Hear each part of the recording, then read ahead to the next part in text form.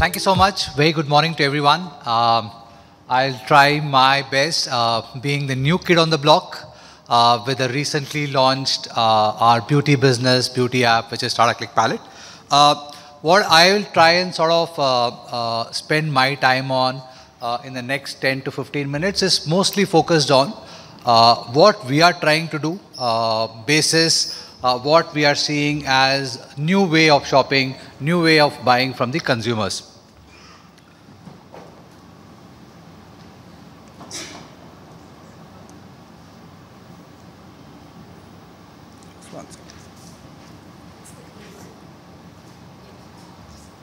Yeah.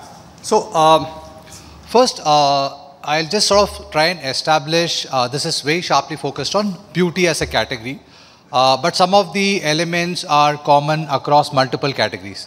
So the idea is when we thought of entering into beauty as a space, as a group, we looked at various aspects and what was changing in the buying behavior of consumers. There are 3 or 4 very large call-out. Large problem statements we were trying to address, and which is where I'll sort of spend some time on terms of what kind of solution that we are providing. First and foremost, after having some of the vertical players in the beauty segment who have solved the problem of authenticity, availability, selection in beauty and personal care space, the biggest problem consumers were facing was around what is it for me and what is best suited for me, which was all pointing towards personalization. The question she was asking was, I know that there are multiple products available, there are multiple content available in the digital ecosystem, but she wasn't sure of what is best suited for her. And this was also sort of pointing towards the intrinsic nature of beauty as a category, which is very high on trial and error. It's like an unrewarding cycle of experimentation. You don't know what is best suited. You try out multiple products, and then one fine day you hit Eureka. Yeah, this is the product that works for me. And then all of a sudden you hear, now the world is moving from Ayurveda to certain type of ceramides and hyaluronide, and then brands start launching products with snail mucin. Which is a continuous advancement in either on the scientific side or on the research side. We are trying to uncomplicate this for consumers. That's at the core of what we are trying to solve. Also, second, very, very critical, and I'm sure that all of us are seeing this in our business, the importance of content in the buying journey. This is based on some of the data points that we were working on. Almost 30% plus of all beauty buying in the financial year 21-22 initiated through a content consumption. And this is people like you and me following YouTube, YouTube influencers, Instagram and various other medium. And almost 90% of all buying in the beauty space had at least one content touch point. Which could be pre-buying, while buying, post-buying. It could be how to use video, what is best suited for me, what does a particular celebrity follow, which brand she uses, and so on and so forth. Which is the second sort of big sort of change that we saw in terms of buying behavior. This is the second problem we are trying to solve for. What was currently the various solutions that were available for consumers, where we started creating a lot of content. It is available through various platforms, but it was left to consumer to sift through, search through, and find the best content for her. So you have all of it is available, but it was not personalized to every single individual, not for my type of skin, my type of hair, and so on and so forth. And second is, there was no way in which we could classify the brands into different category based on what do they offer in terms of what ingredients the products sort of have, and what efficacy claim each of these brands have, what is the genesis of this brand, whether it's a sustainable brand, green brand, and so on and so forth, because consumers were looking for those options. Those led to a lot of sifting through various options. The selection was becoming more and more tough. And the final one is, there is no straight linear journey in buying anymore. It is across the board, especially for beauty. It is extremely non-linear, not just in digital. Beauty being a category which is very high on touch and feel, very high on education. Customer also expects to have some bit of offline experience where they can visit the store, touch and feel the product, also get to learn how to apply certain product, what works for their skin, etc. So this whole complexity is what was the core of the problem that we tried to solve with some of the latest digital technologies that were available at the time, and some bets that we are taking how we will position this as a differentiated offering to consumers. So basis the current sort of requirement from customers, we said there are three large areas that we will be focusing on. One is on personalization, which is what I talked about. Here what we are doing is, we are going very deep in understanding the consumers, to know about what is their hair type, what is their skin type, what region, geography they belong to, what brand affinity they have, what preferences in beauty buying they have.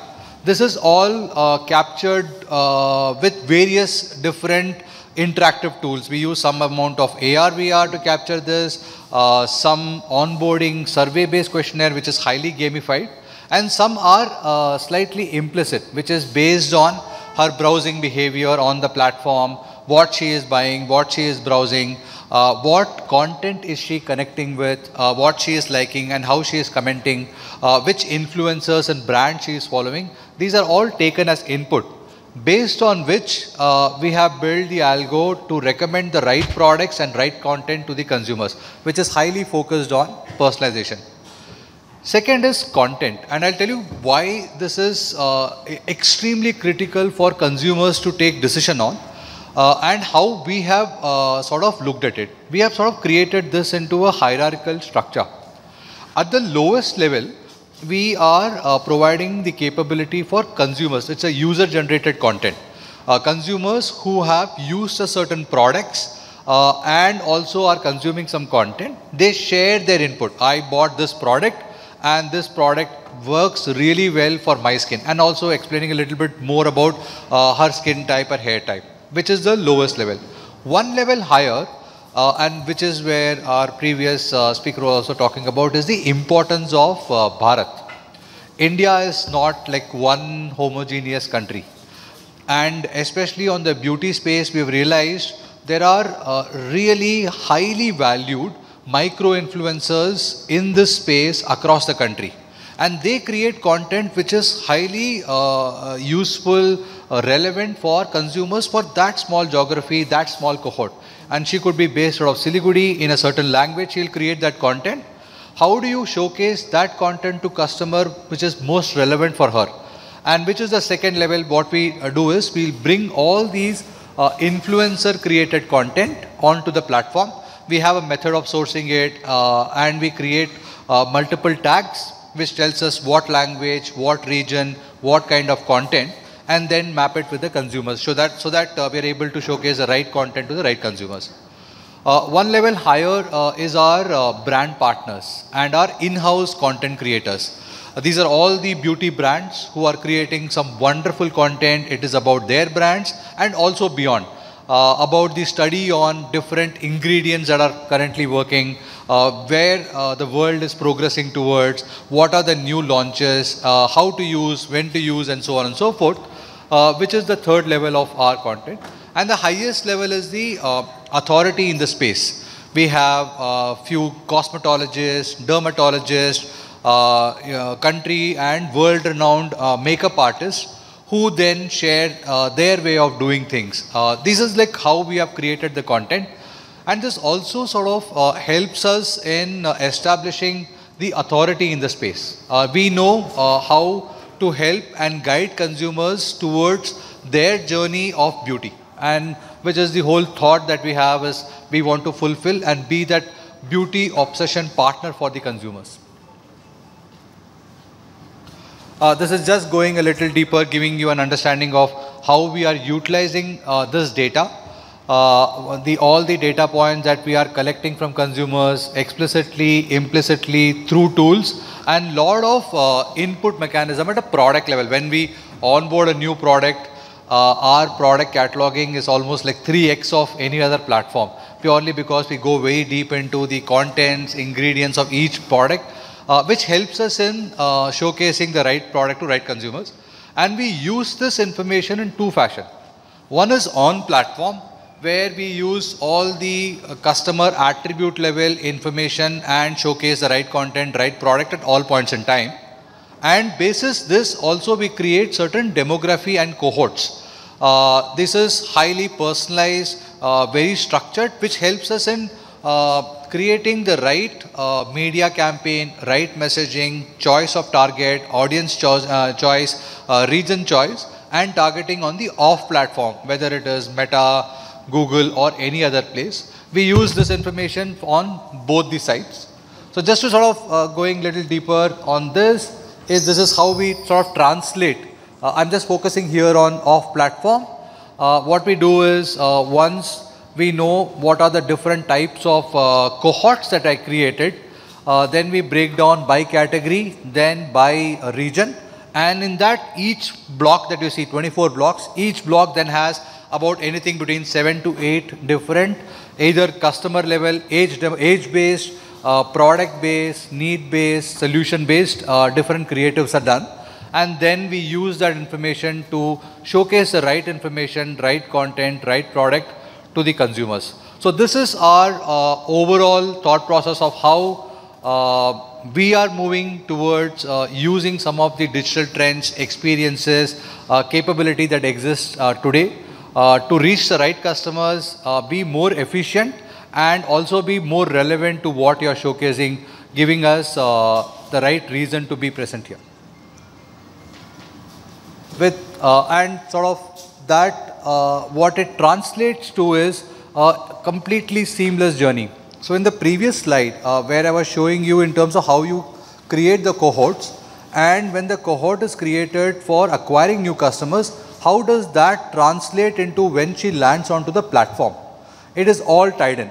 So we already know that she came in through this particular campaign, which was based on a particular cohort. So the personalization on the feed page is done exactly. We know where she is landing from, what product she has seen, which cohort she belongs to. Everything in the journey is adjusted to that. Whether it is our home, which we call it as the feed page, then the search get personalized basis, the brand preferences that she has, and then the recommendation, everything is based on that particular cohort that we have created. If we have, say for example, we have used a Mac consumer who loves Mac products, and specifically on makeup, belonging to a certain region and certain age group, that will completely follow through, which will also help us in sort of understanding what are the associated adjacent brands that we can showcase to her, let her know that these are the brands, also work really well if you're using this product, and showcasing the content created by that brand at right point, right relevant point, which helps us in ensuring the customer comes to the platform even without commerce as a reason. So being a platform of both content and commerce, that's a huge advantage. Customer need not come to you even if beauty is a high frequency purchase in a year. Even if she purchases 6 to 10 times, we would want her to come to the platform every day, because we'll have a reason for her to come to the platform every day. And that's how the whole journey is designed, whether it is a discovery stage or consideration stage, buying stage or post buying. So that's our take on what we are doing, and thank you. Happy to take in any questions. Thank you so much.